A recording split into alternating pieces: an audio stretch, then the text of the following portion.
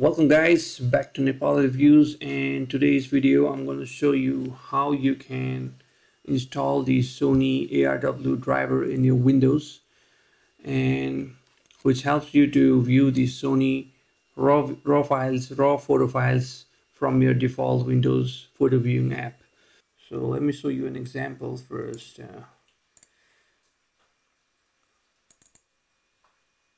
So here is an E6500 raw files which currently is not visible, and if you click on that, the default program of Windows doesn't allow you to view the file, and it says it looks like we don't support this file format. So what you gotta do is simply open the browser and type Sony raw, not viewer, driver, Sony raw driver,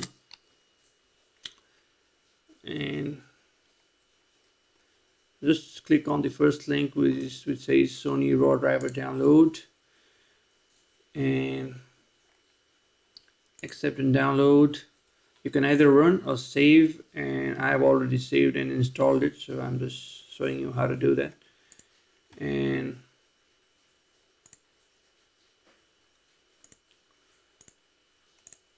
go to folder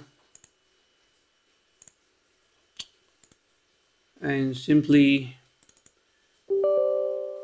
install it, which is a normal installation procedure, and you can just press next, accept the terms and condition, next, and once it's installed and it'll ask you to restart your computer, make sure you restart your computer because otherwise it will not work.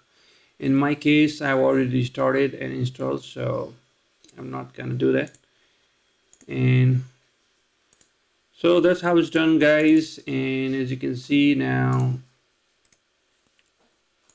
this file is in raw format, Sony raw format ARW, and you can view it with the Windows default photo viewing app, which by default you cannot view. So hope you guys find this video informative and useful for the Sony users. My channel is all about cinematography, cinematic videos and vlogs, and sometimes I love to do tutorials like this. So make sure you subscribe to my channel, Nepal Reviews. Till then folks, you guys have a nice day. I'll see you another week.